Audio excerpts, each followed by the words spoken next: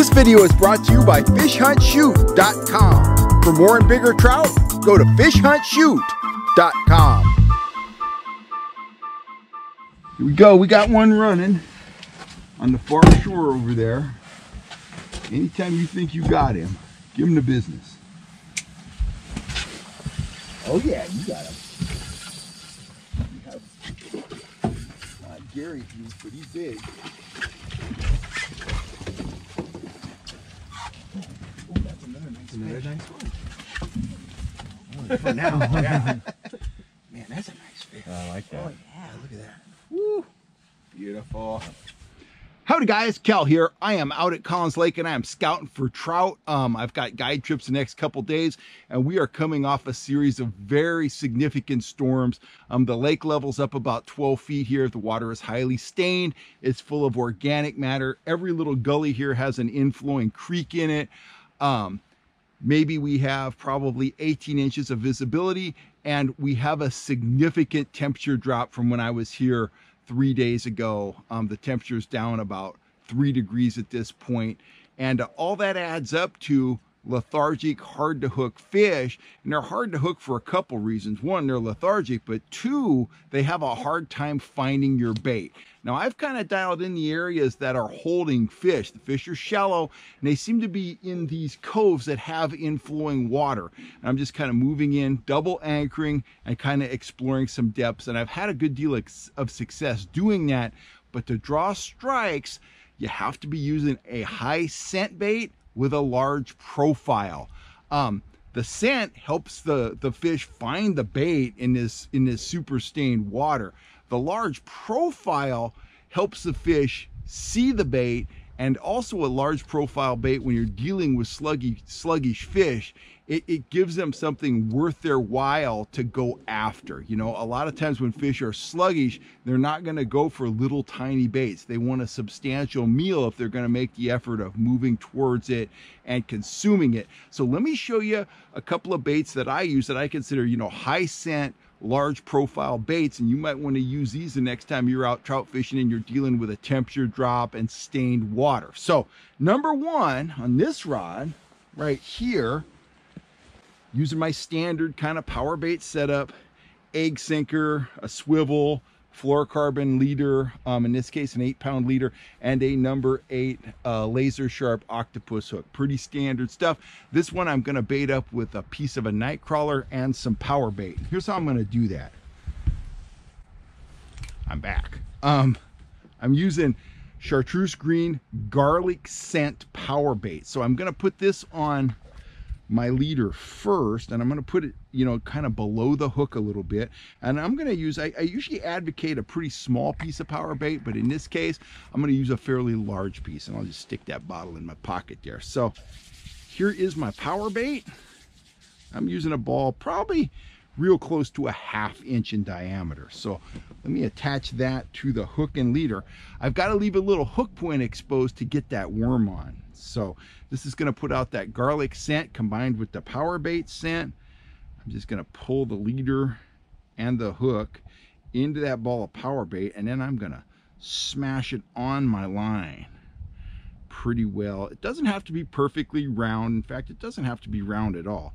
But what I've got there, I've got a pretty large piece of power bait with a hook protruding from it. So I'll set that down, and I have, well, I have over here a night crawler somewhere.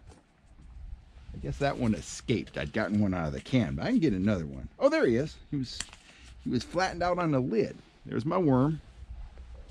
So I'm not going to use a very large section of the worm. I'm going to use about a 1-inch section, about like that. I'm going to rip off the head end of the worm.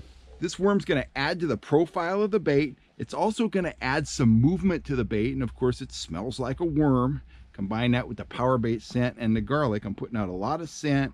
I've got some motion. I've got some real meat there. I've got something that a trout is going to have a hard time passing up once they locate the bait. Now, obviously, that is a large bait, and I'm dealing with sluggish fish. So when I get a fish going on this, I'm going to have to open the bail. I'm going to have to let that fish swim for a significant amount of time. But I've caught hundreds of trout on a night crawler power bait combination like that. You just got to give the fish time to take it, and it can be really deadly in stained cold water. Let me kind of finish dolling that bait up there, and we'll move on to our other bait, which is going to be a garlic power bait and marshmallow combination. So that's all set up there. Let me grab my other rod. Right here, running the exact same setup, same leader. On this one I have a bullet weight, but the same deal. You set this down here. You grab my marshmallows. Right here, I'm using these bright pink marshmallows. These have scent on them. They also have some glitter on them, so they're just adding to the attraction of the whole rig.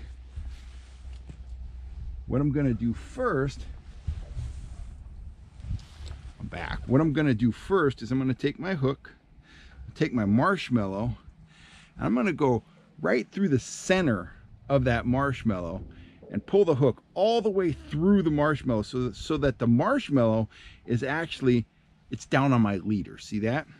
That marshmallow is going to float up just like the power bait. It's going to give it extra flotation, extra scent, and an extra large profile.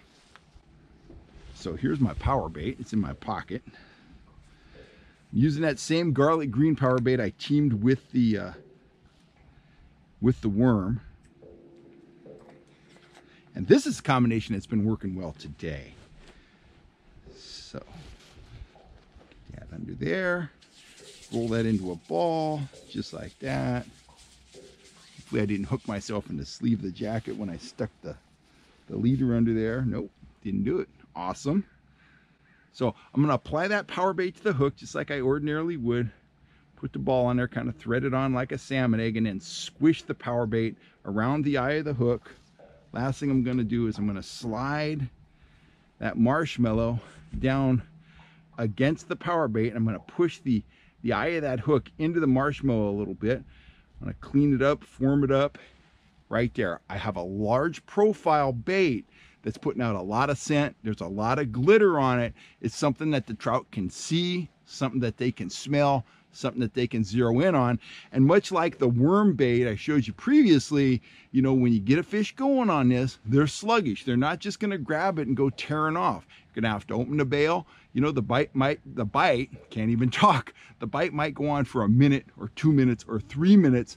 Be patient and don't make your move until you are absolutely certain that that bait is well back in the fish's mouth. After that, man, it's all that hero stuff. You're going to yell, fish on, get me the net, wet my reel, all that kind of stuff. And that fish is going in the box, and ultimately he's going to end up on the dinner table. I'm Kel Kellogg. Keep this stuff in mind next time you're out dealing with stained cold water and you want to put a mess of trout together for the table. I'm Kel Kellogg. I'll catch you later.